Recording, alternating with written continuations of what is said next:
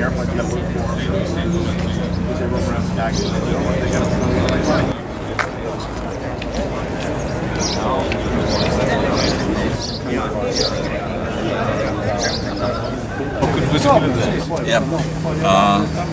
The theory, actually not the theory, but what happens is like this. That, for example, if you compare it to a Cessna or a Warrior or something like that, the fact is that the canopy seal is lower. Yeah. However, then your view is blocked by the cowling.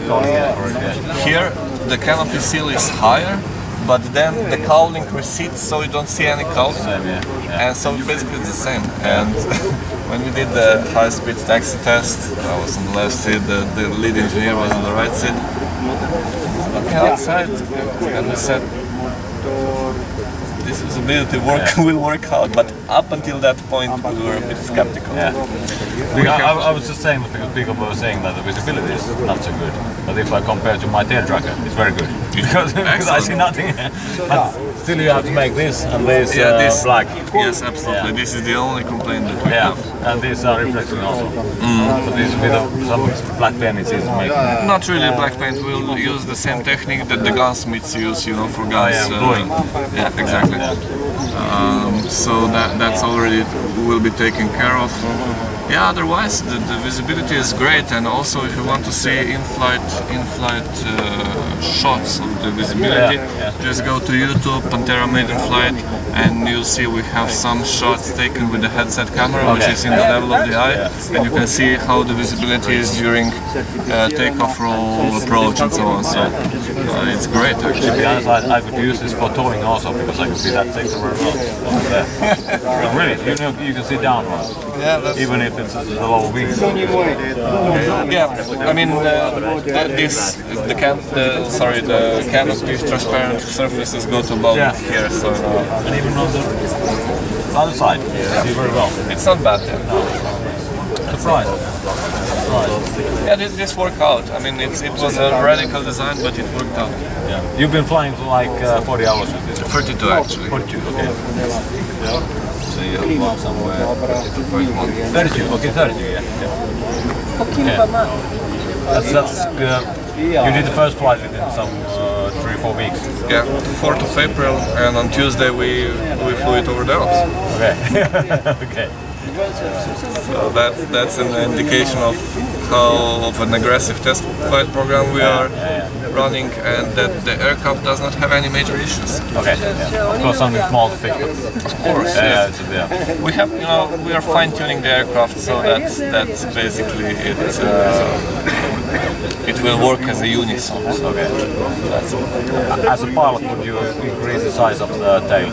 As a pilot, not as a company pilot, but as a pilot. We already increased if you see with the fixed tab, we already increased the volume of the trim tab. Okay, but enough. Not the tail. Okay. Yeah, it's enough. If you see the in-flight photos, you will see that during lower speeds like 80 or something like that, we ran out of trim. Okay. So on the production model, the trim size, the trim type will be larger. Otherwise, regarding stiff force per G and so on, the tail volume is absolutely enough. Okay.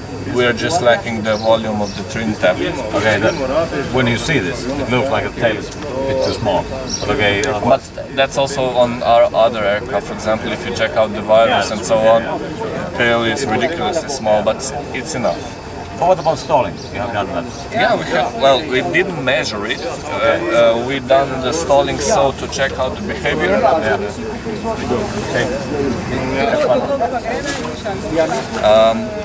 We checked out the behavior, and the fact is, well, just an indication of how good the stall is. We normally fly this aircraft on approach with 70 to 75 knots.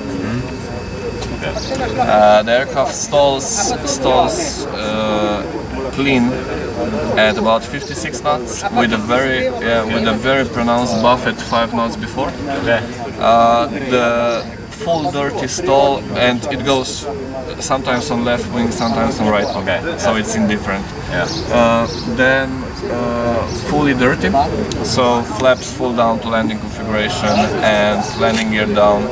the stall speed is, it kind of stalls at 54, then it goes just like, you know, parachute style. Like Cessna. So it's between 54, 52, 54, 52. So you don't actually get the full stall that time. It goes like Cessna, like in full dirty configuration we ran out of backstick. Okay. In full clean configuration, let's say the full stall is let's say the full aerodynamic stall is attainable. Okay. Full power stall, it's 35 degrees pitch up and 46 knots. Okay. And what happens? It goes to the side or left to right? It more or less resembles the clean stall. Okay. So, but I like this idea that if something really goes wrong, I mean, if the pilot dies and there's someone next to you, full flap, stick back, it will come like this. yeah, I mean that's a bit of vintage concept. If that situation would occur, I would suggest the BSR. Yeah, sure, yeah, as long as you have parachute, of course. Yeah. For example, if the exists and it's 72, what happens? You just pull the stick back and put the full flaps. It will come like the sleeve of the tree. Yeah, that's true. I mean the descent rate is not high. So. Because it looks like this very, very slim line and fast plane. It looks like you get this idea that the stall is very aggressive. Yeah, and that it's like a Lancer or a Columbia or a Sirius or whatever, but actually it's more of a pussycat. The aerodynamic people did a great job with it. I mean, we have a proprietary airfoil, so we have an airfoil design in-house. And everybody, because I was expecting this to be a hot ship, and everybody was a bit afraid of it, and then we did it. No problem. What about the spin? We didn't do it yet. Oh, it's tanks. Are they in the top of the ring or are they coming this way? The what? The tanks, full tanks. The tanks are going here. Okay.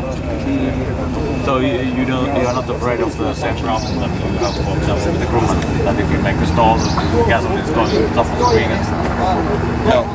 It's such a long way. Yeah. The only thing is that if you have a relatively, let's say, thin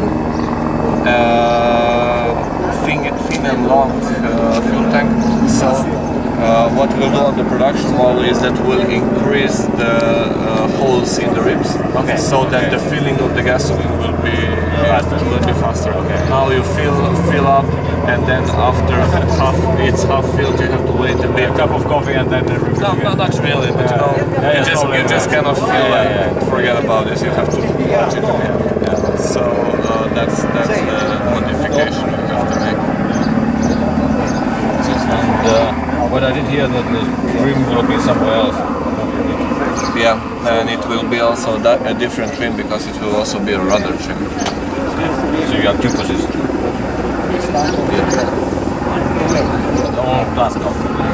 Yes. Looks nice. So did you do the first flight though? Yeah. How did you feel? Yeah. Okay. A bit exciting. Well, actually, you know, in flight testing, the first flight is more of a publicity event than I mean, you just go and fly the aircraft. There is no mission to it. Yeah. You know, then the aerodynamic testing. That's more, just beginning. Yeah. That's more, let's say, interesting. Yeah. Hey, many thanks for your comments. No problem. It was a pleasure.